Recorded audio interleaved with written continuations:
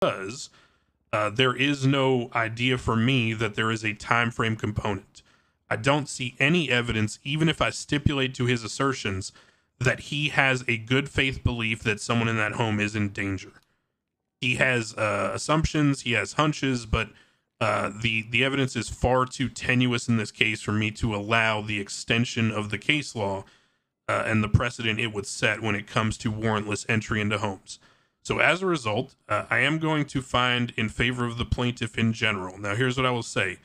First, this is a very narrowly decided case. This is not Captain Wrangler acting in some outrageous sense of extreme bad faith. Do I think he's like some Rampart cop just kicking in every door? No. Do I think that he made a bad...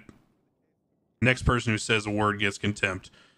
Do I think that there was a judgment call here made that was an improper application of the case law and shows maybe a little too aggressive assumption and, you know, assertions being made? Yes. So let's go to Fingle Dan. Fingle Dan's not an officer. He, you know, is not in a position to be sued for violating someone's civil rights.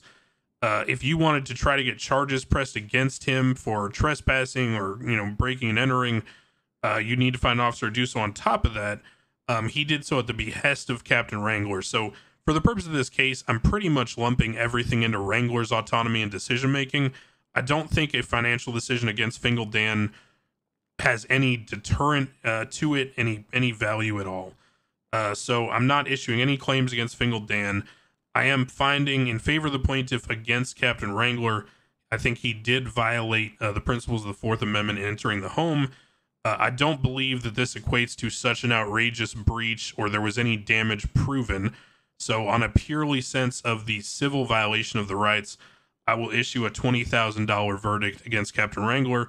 Per the stipulations of the legislation surrounding verdicts against police officers, $10,000 will be paid by Wrangler within, I believe it's 2 weeks in the legislation, and the other $10,000 will be paid by the PBSO. That is the verdict of this case. I will stick around and talk about it after. Thank you. Thank you. Thanks, Craig. You're great. All right, let's go run traffic at Mirror Park.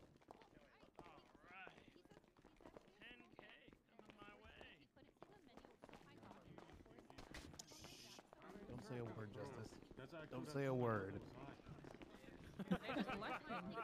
Are you...